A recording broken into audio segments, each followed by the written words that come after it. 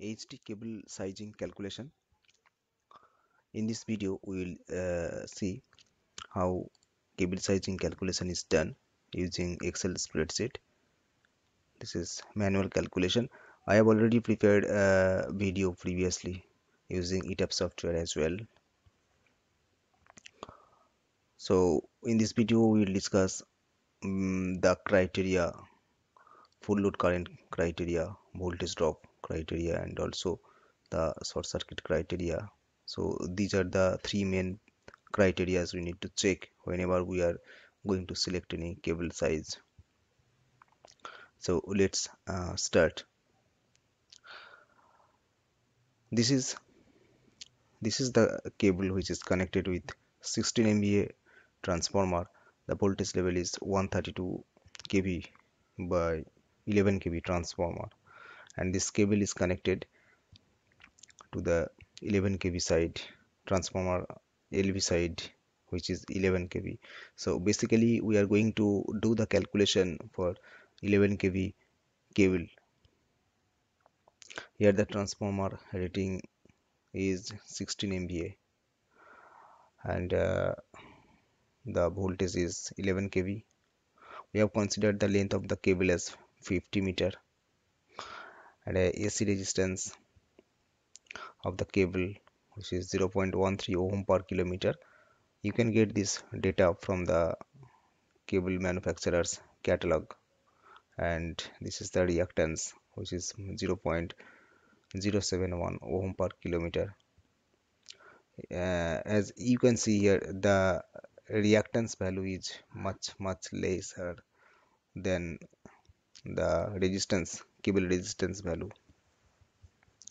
So basically the reactance value of the cable, that is very negligible as compared to resistance. Fault level, 11 kV fault level is 26.3 kiloamps. It is defined. So these are the input parameters which we need to define before proceeding the cable sizing calculation. Now going straight forward to the criteria, as I have already mentioned that there are three major criteria we need to check. First one is that full load ampacity, full load current carrying capacity of the cable based on the load current. So we know that IFL, full load current, equals to P by root 3 into V voltage. So power, that means we are calculating the transformer rated full load current, which is power, that is the 16 MVA transformer, 16 into 1000. So this is kVA divided by root 3 into since this is three phase, so divided by root 3 into voltage level, which is 11 kV. So this is coming as 840 ampere, 840 ampere. So this is the full load current.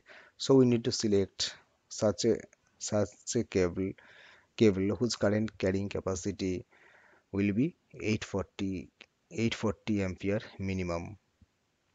Here we have selected from the manufacturer's catalog, we have selected 300 square mm cable, 3 core 300 square mm aluminum cable. This is aluminum cable. If you use copper cable, that will be costly, but that current carrying capacity will be higher than this aluminum cable. So you can choose copper cable also based on the project and budget requirement. Most of the time you will see the copper cables, but sometimes from the budget, from the commercial point of view, we need to use aluminum cables. So here the current carrying capacity will be lesser than the copper cable, obviously. So what are the now we need to check the derating factors as well. So this 840 ampere is the required that transformer full load current, transformer secondary side full load current, and we have selected 300 3 core 300 square mm aluminum cable whose current rating is only 455 ampere, 455 ampere, and it is defined at ambient temperature of 40 degrees centigrade. Now suppose if your specification defines that your ambient temperature where the project is located, that ambient temperature is 50 degrees centigrade, but this current rating is defined in 40-degree ambient temperature. That means you need to deduct that cable ampacity. So what is that? We'll go to that point. Factor for, okay, first of all, the grouping factor. This is the grouping factor 0.86. This is coming from the cable manufacturer's catalog. This will vary manufacturer to manufacturer. Reduction factor 0.9, and factor for nonlinear loads, which is 0.8.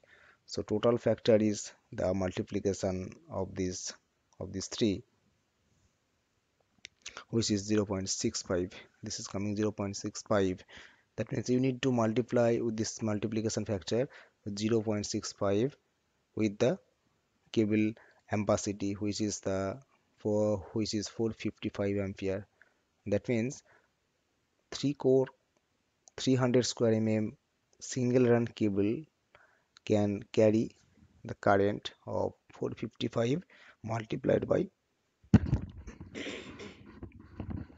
455 multiplied by 0.65 ampere. So that much of current it can carry, and which is not sufficient to carry the transformer full load current, which is coming as 840 ampere. So we have selected here three runs of cables.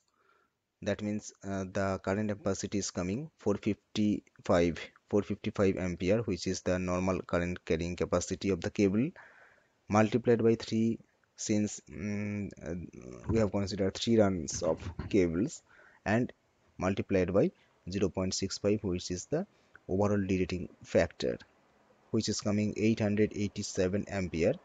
887 ampere. So this 887 ampere is above this required 840 ampere. So that means we can say this cable selection is okay. So based on the cable ampacity or the cable continuous current carrying capacity, this cable size whatever we have now chosen, which is 3 runs 3 core 300 square mm, this is correct. So this is meeting the criteria number 1. Now coming to criteria number 2, which is the voltage drop criteria. Voltage drop, that is equals to root 3 into full load current divided by number of cable run multiplied by r cos phi plus x sin phi. R is the resistance, cos phi is the power factor, x is the reactance of cable, and the sin phi multiplied by L, that is cable length. So if we consider the power factor is 0.8, then the value of sin phi is coming 0.6. So the voltage drop will be root 3 into starting that full load current, which is 840 840 ampere, we have seen here 840 amps, divided by number of cable run here, 6 number of cable run, multiplied by r cos pi into x sin phi multiplied by cable length, which is 50 meter. So if we replace with these values and calculate, the voltage drop is coming only 4 volt, which is 0.036%.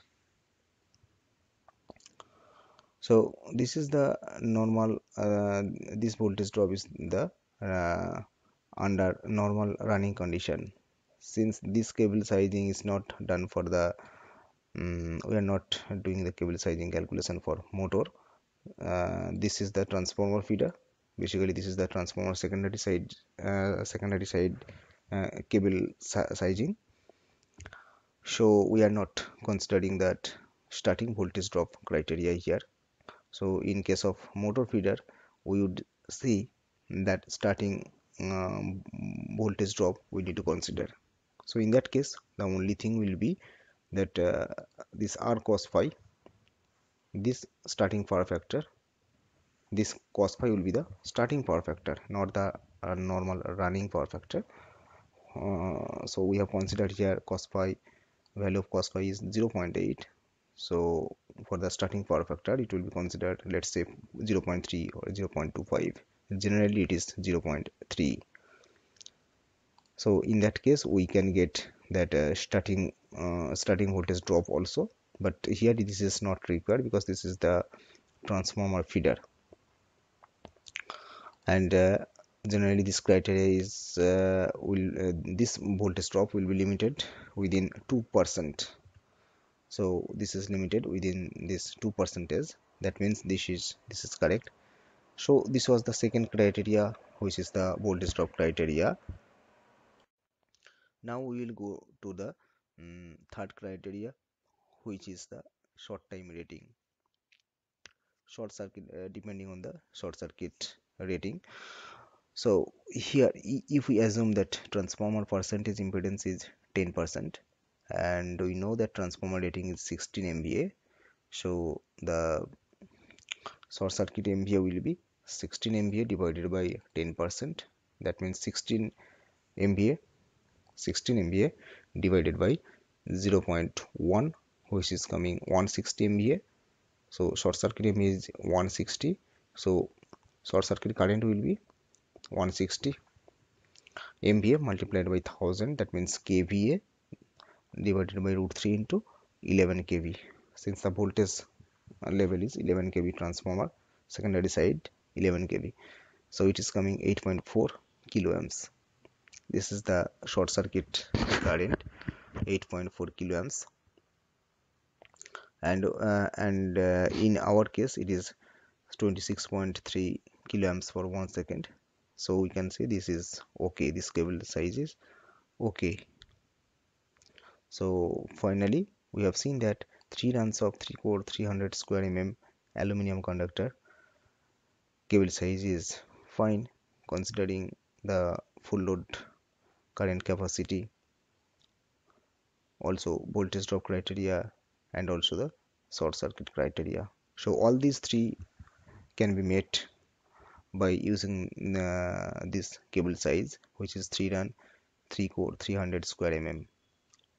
In this way we can we can select the proper cable for other transformer feeders, or it may be plain power feeder or any line feeder, it may be motor feeder, it may be VFD feeder.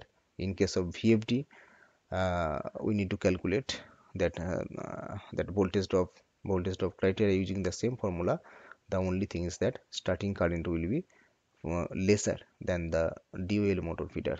In case of DOL motor feeder, uh, we consider 6 times of full load current, 6 times of normal running current, uh, but in case of VFD it will be, let's say, 3 times or 2.5 times VFD or soft starter. That will be the only change. Otherwise all the parameters are same for all other cables also. This is 11 kV by 3.3 kV transformer. The same criteria we can apply also. So in this way we can calculate, and here is the summary for the feeders, what we have done in one of our projects. So here is cable size, number of runs, cable length. So total length is coming, what how much cable is coming to generate the BOQ, that bill of quantity or bill of materials. We need to estimate the total cable based on the individual cable size. So this was today's discussion. This is very simple topic, but sometimes we are stuck up during the real-time projects. So I hope this video will help to improve your concept and overall knowledge. Thanks for watching this.